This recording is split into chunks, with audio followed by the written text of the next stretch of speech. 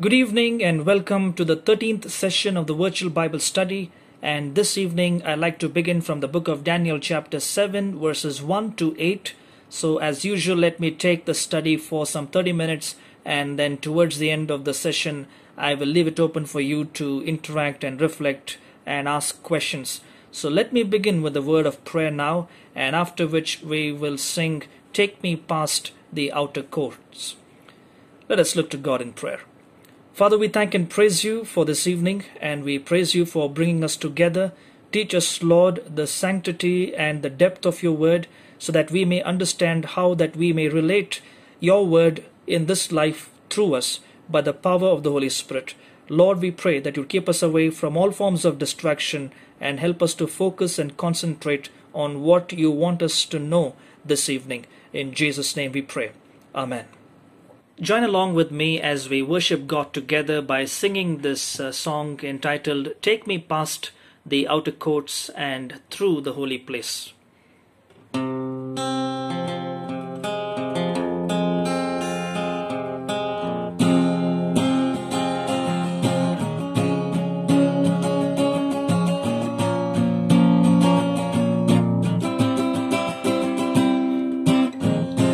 Take me past the outer courts and through the holy place, past the brazen altar. Lord, I want to see your face. Take me by the crowds of people and the priest to sing their praise. Hunger and thirst for your righteousness, but it's only found one place.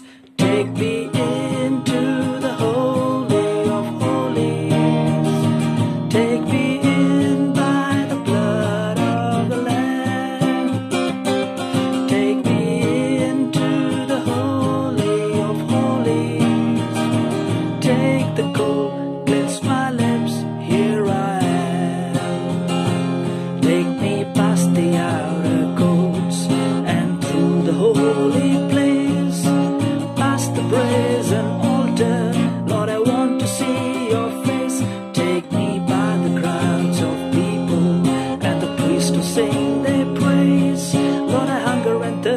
righteousness, but it's only found one place.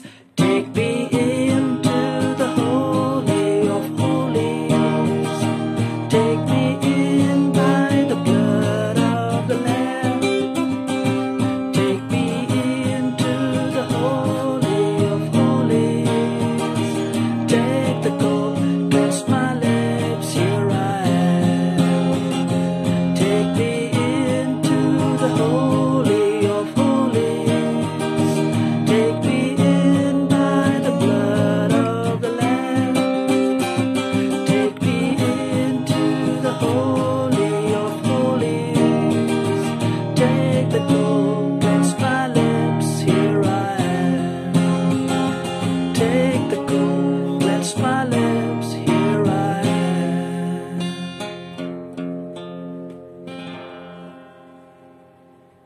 Good evening once again, and it's great to have you for the virtual Bible study. It's a new month, and I know that God will continue to give us new reflections and new providence. This evening we will study from Daniel chapter 7 and verses 1 to 8, and the subject that we will focus is the four great beasts of the world, and this is part 1 in the series. Last week we studied about Daniel in the lion's den and how God protected him, and also about the struggles of life and other deeper truths from the scripture in essence. Now today we will look at chapter 7 of Daniel, and in this study we will get to see an outline of ancient history given before it happened.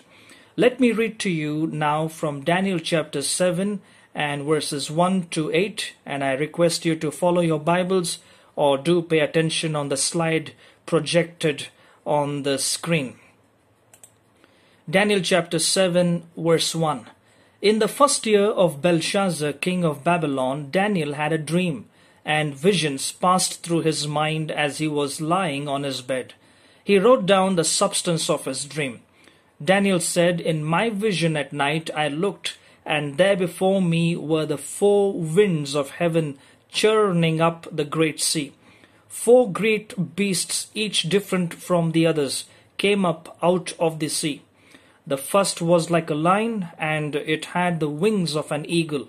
I watched until its wings were torn off, and it was lifted from the ground so that it stood on 2 feet like a man, and the heart of a man was given to it.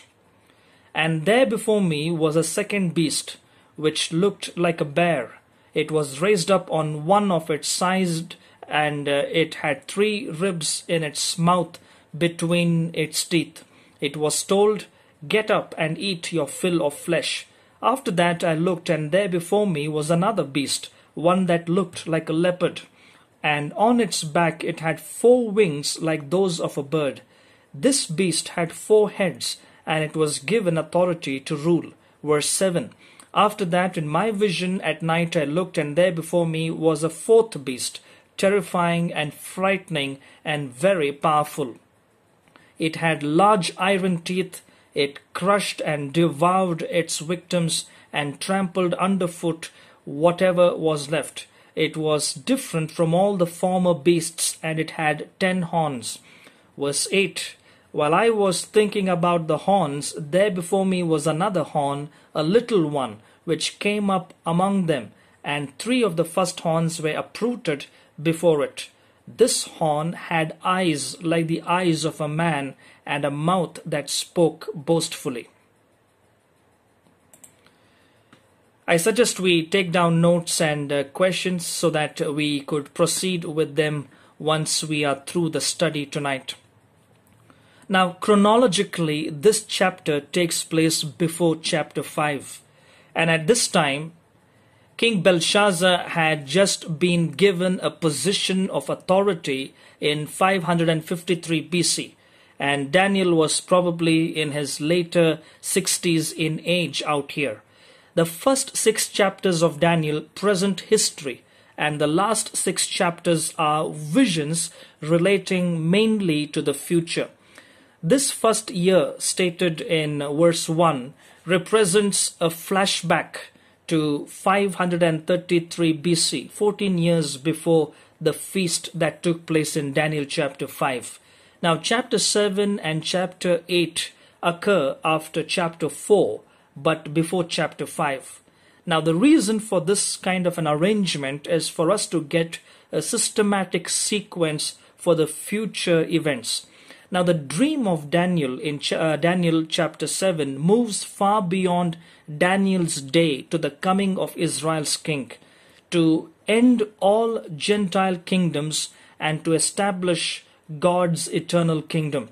Please bear this in mind, that the first 6 chapters of Daniel are a historic chronology, but chapter 7 through chapter 12 are visions that took place during the period historically described in chapter 1 through 6.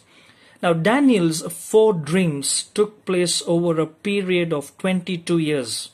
In Daniel chapter 1 through chapter 6, Daniel interpreted dreams for others. But in chapter 7 is a dream given to Daniel, and it is interpreted by an angel. And we also see in chapter 7 God's viewpoint of that same time, a bunch of insatiable beasts devouring one another. Now, in chapter 7, Daniel had a vision of 4 great beasts, each representing a world empire. This was similar to Nebuchadnezzar's dream in chapter 2. Nebuchadnezzar's dream covered the political aspects of the empires, but in Daniel's dream, here in chapter 7, depicts the moral characteristics of those empires. Daniel had many visions. He had many dreams that he did not understand in its entirety, which signifies his limitedness and humanness, though he was very, very wise. Now, the visions of Daniel helps us to see that we should interpret all of history in light of God's eternal kingdom, because Daniel's visions reveal that the Messiah will be the ruler of a spiritual kingdom that will overpower and overshadow all other earthly kingdoms. So this should come as a great encouragement to us today to know that all these earthly kingdoms and governments Whether it is democracy, communistic, socialistic, anarchy, or dictatorial government, they will all be vanished and dismantled no matter how hard they try.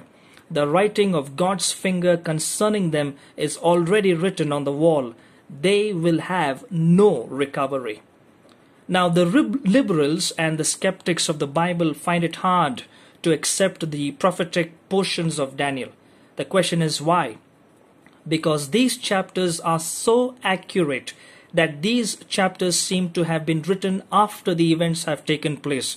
But one should understand that when he or she reads biblical prophecies, prophecy is not a problem for God, because God stands above history. By that I mean he knows the history from the end to the beginning. Now these nations which Daniel sees in his dream, which would reign over Israel, were evil and cruel. But Daniel also saw God's everlasting and indestructible kingdom arriving and conquering them all. Now Daniel in his dream sees a great sea.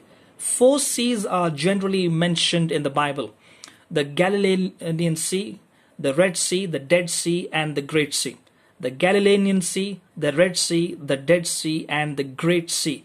The Great Sea in the Bible is today the modern Mediterranean Sea. In his dream, Daniel was standing by the great Mediterranean Sea. But there is also a figurative meaning to the word sea, that is the great sea of humanity, or in a generic sense, sea is referring to people. The second thing that Daniel saw in his dream was 4 winds blowing on that sea. Wind coming from all 4 directions, as we read in verse 2, would create, as we know of today, a tornado or a cyclone or something very similar to that. The number 4 in the Bible often stands for the earth. Now this means that it had to do with the entire human race. We have the 4 winds from the 4 corners of the world, the 4 points of the compass, and the 4 seasons. In this passage, Daniel is picturing a gigantic sea with winds from all of the 4 points of the compass blowing in upon that sea. It is a picture of the world's condition. The striving of the wind upon the sea denotes political strife and uprisings, wars and bloodshed among the nations.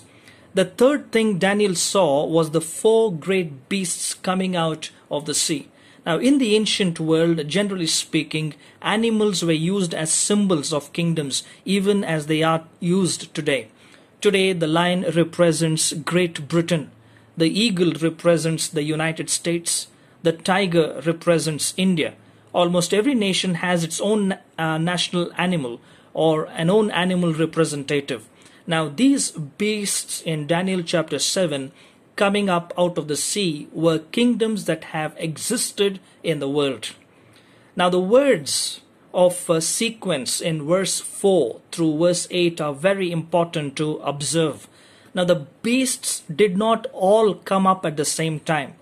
They followed each other one at a time. Each of these beasts represents a chronology of kingdoms, exactly as in Daniel chapter 2. The first, the head of gold, was Babylon. The second, the arms and the chest of silver, was Medo-Persia. The third, the belly of bronze, was Greece. And the fourth, the legs of iron, was Rome. The interpretation of chapter 7 will be of the same nations in the same sequence, but the difference is that we will see it from God's viewpoint here. As God looks at them, they are cruel, they are nothing but animals. In verse 4, we read about the first beast, and it says that the first beast was like a lion that had eagle wings. Now, what does this mean? You see, the lion is the king of the beasts, and the eagle is the king of the birds. The lion with the eagle's wings represent Babylon with her swift conquests. So this animal symbolizes the Babylonian Empire, which we read in Daniel chapter 2 was symbolized by the head of gold. So how do you connect this? Babylon, the head of gold, has now become a lion in God's eyes. That's how we connect it. Babylon, the head of gold in chapter 2, has now become a lion in God's eyes in chapter 7. The national symbol of Babylon was a winged lion. Now, statues of winged lions have been recovered from Babylonians' ruins, and the wings indicate the swift conquest of a strong and a cruel kingdom. This first beast combines the majesty of the lion and the strength and power of an eagle. The first beast that we read in chapter 7 combines the majesty of the lion and the strength and power of an eagle. Now, if you read Jeremiah chapter 49 verses 19 to 22, you will read there, the eagle and the lion are both used to describe Nebuchadnezzar. Daniel is very specific when he gives prophecies. When you read Daniel chapter 7 and verse 4, it says of the winged lion, I watched till its wings were plucked off, and it was up from the earth and made to stand on 2 feet like a man, and a man's heart was given to it. When Nebuchadnezzar was proud of his Babylonian empire, God struck him down and he became a beast. He walked on all his 4 legs and he ate grass. That's the kind of what we see as being a kind of like being plucked off of one's wings. And in a generic sense, the Babylonians had settled down and become a civilized nation. This could be also the meaning of the wings being plucked off. Like Nebuchadnezzar at his return to sanity, the beast got up on 2 feet. The beast was even given a heart like a man. Stood on 2 feet as a man represents the humanitarian character of Nebuchadnezzar in his later years, post those 7 years of judgment. And by and large, the Babylonians also became more like men when their ferocity was gone. Some of the kings recognized God for his mighty exploits. I would believe the heart of the Babylonians would be possible to reach after having seen Shadrach, Meshach, and Abednego, and also Daniel's own protection from the fiery furnace and lions, respectively, could have helped change the Babylonian heart to the heart of a man. So this beast out of the sea is the Babylonian Empire, which is modern-day Iraq. In verse 5, we read about the second beast, and it says that the second animal is a bear. Babylon, the lion, fell to Medo-Persia. In keeping with the sequence in Daniel chapter 2, the next kingdom is Medo-Persia. There are 13 references to bears in the Bible. Every time they are mentioned, they are cast in a context of ferociousness, violent behavior. These bears have appetites that are never satisfied. This second kingdom is never satisfied until she reached from the Indus River on the east to the land of Egypt and the Aegean Sea on the west. God granted the second kingdom the authority to subjugate many nations like a greedy bear. In the dream, there were 3 ribs in the mouth of the bear. The 3 ribs in its mouth represents the conquests of 3 major enemies that Medo-Persia had. Historians tells us that Medo-Persia conquered Lydia, Babylon, and Egypt. We don't hear of this nation anymore, called Lydia, because it was an Iron Age kingdom of Western Asia existing between 1200 to 546 BC. Well, the ribs in the mouth of the bear were these victims of the hunt, Lydia, Babylon, and Egypt. Still, the bear was not satisfied.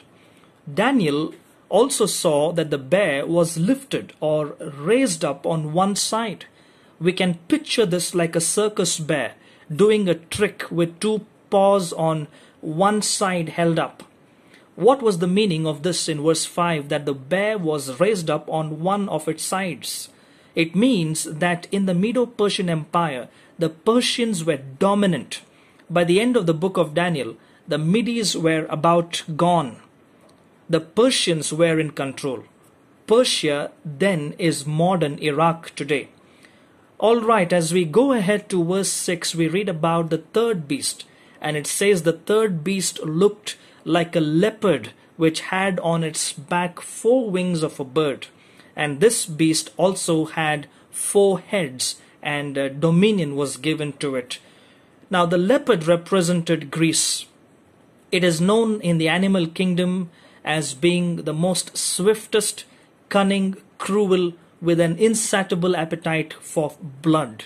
This is in keeping with Daniel chapter 2, and it could be none other than the Greek Empire and under Alexander the Great. History records that Persia was defeated by Greece. The bear was defeated by the leopard. The 4 wings on the back of the leopard speak of the conquest and of its ability to strike fast. This leopard also had 4 heads. History tells us that after Alexander the Great died in 323 BC, his kingdom was divided among his 4 generals, namely Ptolemy, Seleucus, Lysimachus, and Cassander. This fits the picture of the 4-headed leopard. The leopard's 4 heads are the 4 divisions of the Greek Empire after Alexander's death. Now the scripture goes on to say dominion was given to him. Alexander the Great, with 35,000 soldiers, he went up against the Medo-Persian army of around 2 lakh to 3 lakh soldiers, and he miraculously won. Everybody said it was the military strategy of Alexander the Great. But it was God who gave the dominion to him, as we read in verse 6, as much as Nebuchadnezzar was given dominion over Israel to capture it, over Jerusalem to capture it, Judah to capture it, and take it to Babylon. Alexander the Great is considered to be one of the greatest military strategists of all time. The son of Philip, who was the king of Macedonia, Alexander was educated by none other than the famous philosopher Aristotle. He became king at the age of 20 when his father was assassinated, and immediately set out to subdue rebellious neighboring states. He attacked Persia at the tender age of 22. He conquered Asia Minor, Syria, Palestine, and Egypt. He founded many cities in the ancient world, naming several of them as Alexandria after his own name. Arriving in Babylon at the age of 34, he contracted a fever and he died. Now the spread of Greek culture and the Greek language in which the New Testament was written is a result of the dominance of Alexander the Great's empire, Greece, for many years. But still, Alexander was subject to a higher power, and God showed that he alone is sovereign by fulfilling his word through the prophecy of Daniel of paving the way for the 4th beastly empire. Now as we keep reading on, verse 7 tells us about the 4th beast, and it says the 4th beast looked terrifying and frightening and very powerful and different from the other beasts. Chapter 2 of Daniel says about Rome, the 4th kingdom shall be as strong as iron, inasmuch as iron breaks in pieces and shatters everything, and like iron that crashes, that kingdom will break in pieces and crush all the others.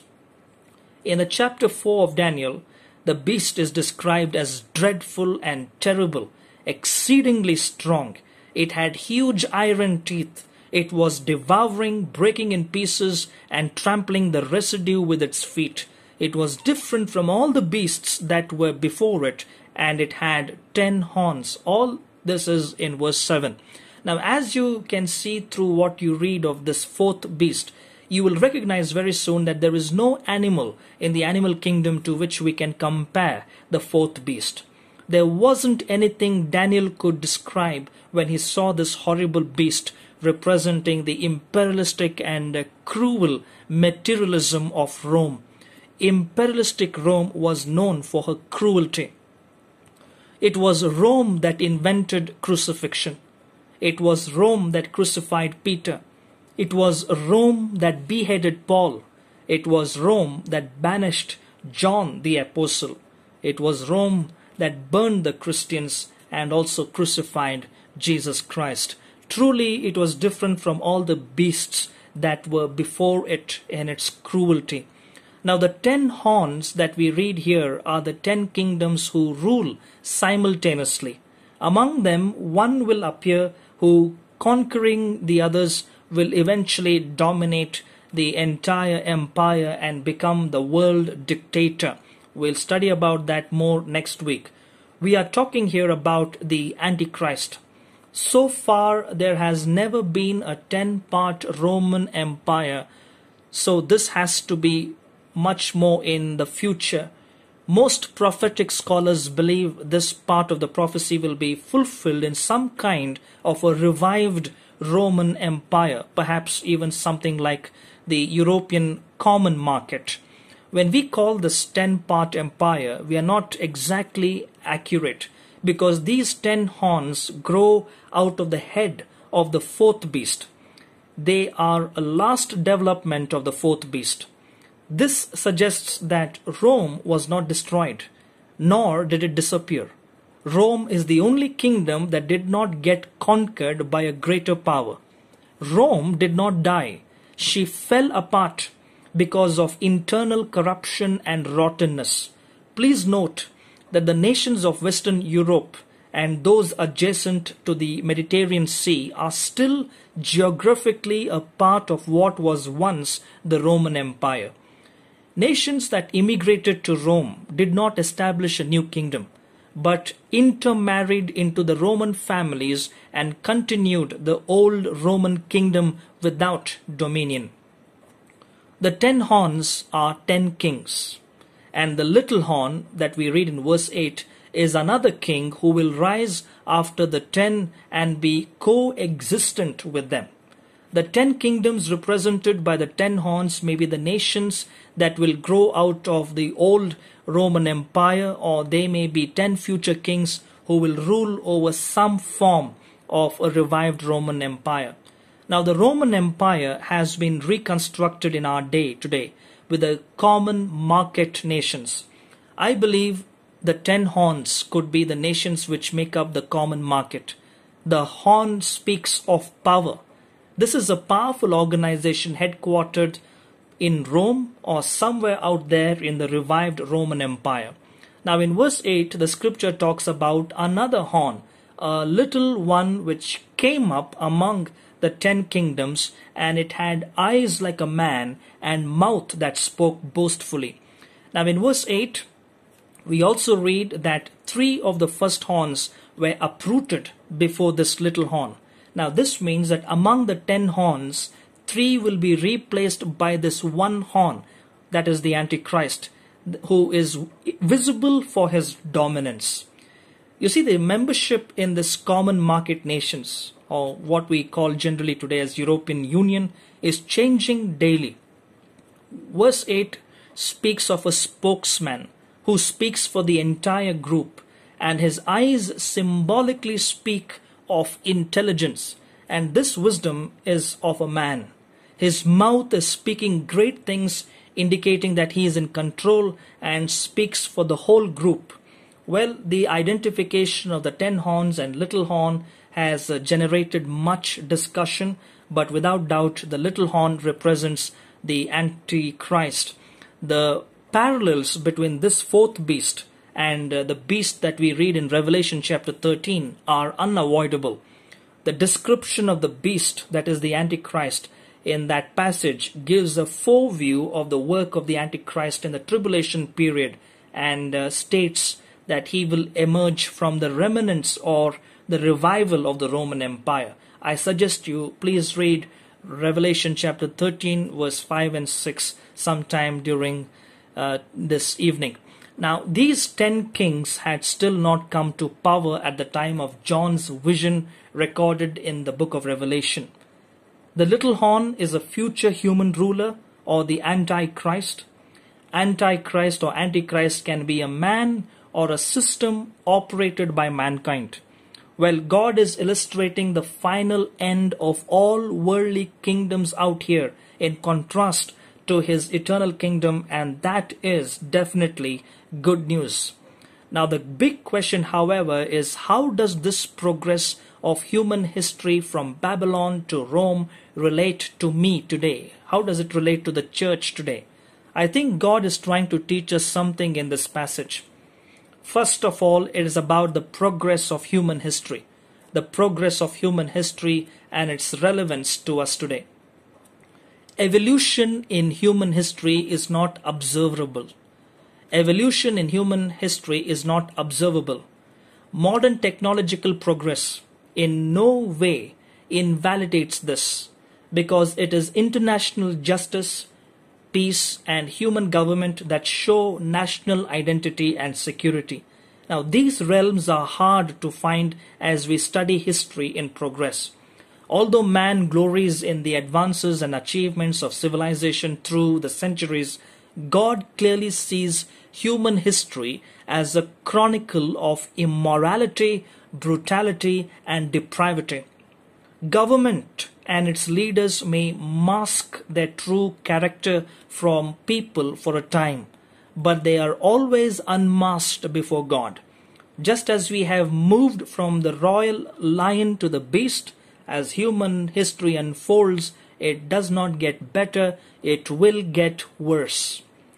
The second thing that I believe that God wants us to learn from this passage is the preservation of human history.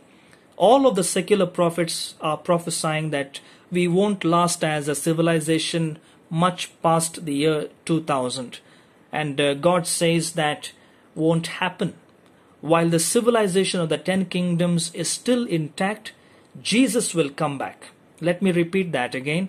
While the civilization of the 10 kingdoms is still intact, Jesus will come back. So the world will remain when Jesus Christ comes back. The third lesson we learn from this passage is the purpose of human history. Why would God allow the kingdoms to get worse and worse, destroying and devouring each other? I think it is because God is giving humanity an opportunity to demonstrate how incompetent they are at trying to rule the world which God created. All of the revolutions, all of the rebelliousness, the plots and all of the chaos is just a reminder that what man has never been able to do, God in heaven has in control. And one day, Jesus the King is going to come and set it right. A great historian by the name of Alfred Weber wrote some years back in his book Farewell to European History these words, please listen. To the one gifted with historical perspective, it must be clear that we are in the end of world history as we know it. So let me wind up with this thought. No matter how one reads history or ponders the prophecies, we all recognize that strange things are happening in the world today. Conflict and apprehension is almost everywhere in our world concerning political, social, geographical, and economic fronts. It feels like war could break out at any time in 4 or 6 key spots around the world right now. Self-destruction does not seem unlikely either, and it's not wise to write it off. So if you are asking this evening, what will be the final outcome of the nations in the spirit of history? What will be the final outcome of the nations in this period of history? Well, that's a good question to ask and ponder. And what is the answer to this? With all humility, may I say that we cannot know all the details, but God has provided for us a broad scope of biblical prophecy in the book of Daniel, which we are studying from here on. And we will come to certain concrete conclusions in our further studies from the book of Daniel. So Daniel's vision of the 4 beasts provided a prophetic look at future world events. Looking back from our perspective today, we know and we see that these events as world history and can easily see the correlation between each beast and a world empire. However, there was more to Daniel's vision, and some of it is yet preserved for the future, even for us. Okay, that's been one exhaustive study, and I know you've made your notes and have your questions, which I would love to respond and also have you reflect on the study tonight. So, yes, here you go, please.